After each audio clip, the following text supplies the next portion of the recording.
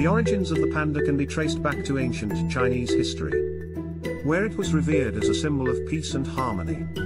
The earliest known records of the panda date back to the Western Han Dynasty, around 206 BC to 9 CE. During this time, pandas were believed to have magical powers, and were often associated with the Chinese god of agriculture. In the Tang dynasty, which lasted from 618 to 907 CE, pandas became even more closely tied to Chinese culture. They were often depicted in artwork and literature as gentle creatures, embodying the virtues of kindness and compassion.